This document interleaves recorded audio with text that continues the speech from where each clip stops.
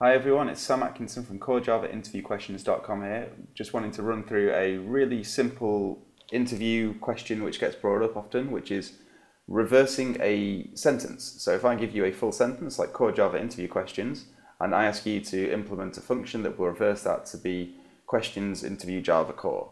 It sounds pretty simple, but there's a few gotchas and it gets brought up so often, so I just thought I'd quickly run it up.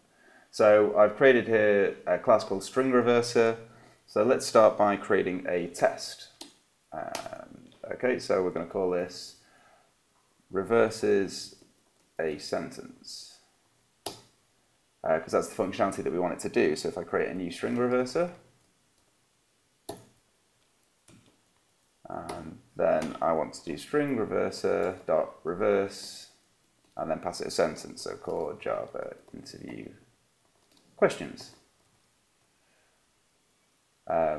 And then let's just create this new method. I'm going to return a string from that. And that's the string to reverse. Cool, and I can return null for now, that's absolutely fine. We want to get a value back from that. And then we want to assert that reverse is questions interview Java core. So hopefully the requirement's quite clear from that now. You know, we're not swapping any letters around or anything like that. It's purely swapping the words around. So let's try and put an implementation to make this test pass. So if we just run it first, just to prove that it doesn't work. Pausing, there we go, cool. So we got null, which is what we expected. So what we want to do here is, first of all, you have the sentence. We need to break it up into the individual words. Now, Java has a nice easy method for this, which is split. So you can split the string based on anything. So we could split it on space, which will give us the individual words. Now, a lot of people don't realize that this exists as a method, and so it's a really good way of weaning out people who don't quite know the core methods of the library. It doesn't really matter if they don't, but it's just, you know, if this is something you're big on, then that's fine. But it's something that, as a candidate, you want to make sure you just, you know, bone up on these sort of things before you go into the interview. So we now have the individual words by themselves. And what we want to do is iterate through that list, but we want to do it backwards. So if we have those 4 words, we want to take the 4th word first, and then create a new string with that, and then add the words on. So if we iterate through that, now instead of starting at 0, what we actually want to do is start at the end, as we said. So if I change that to split.length, then we want to make sure that I is greater than 0, because we're going down, and then you want to do I minus minus. So in here, I, in our first iteration, would be 4. Now, because arrays are obviously 0 index, you need to remember to put -1 here. That's just a little bit of a gotcha. Let's name this to better something S. So let's say just current string, or current word, that will probably be better. And then what do we want to do with this? We want to append that to another thing. So what we could do is have like a result string like this, and then simply append it like that.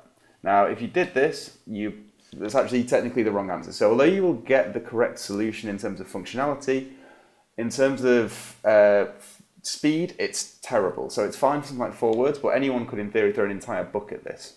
Now, string is really, really slow. If you instead use string builder, you'll find that it's, you know, I've seen numbers from 600 to 73,000 times faster. I've actually got an example of this on the blog, so if you run over to the article, which is linked underneath the video, you can see how it worked for me. So we're not going to use a string. We are instead going to use a string builder. So if we create a new string builder, cool. Then instead of doing plus equals, what we want to do is result.append current word. And in theory, we can just do return result dot to string. Now that may look like, oh yeah, cool, I'm finished, but there's still one thing left. Originally we cut the string up. We got rid of these spaces, so the resulting thing has no spaces. So right now, if we run this, for example, Sorry, let me just run that. So as you can see, there's no space in the word, so we need to add a space in, which is easy enough because we can just do dot like that, or we can do dot append space to follow the proper string builder syntax. So that's almost there, but you'll notice yet again that that means that the sentence will have an extra string at the end. So if we run it one last time before we do the final implementation, so you'll see here, there's a little space at the end. So what we need to do is actually not use the toString method, but to use the substring method. And we want to go from the very beginning of the sentence to the full length of the string builder, which is called result dot length, and we want to take -1 off that.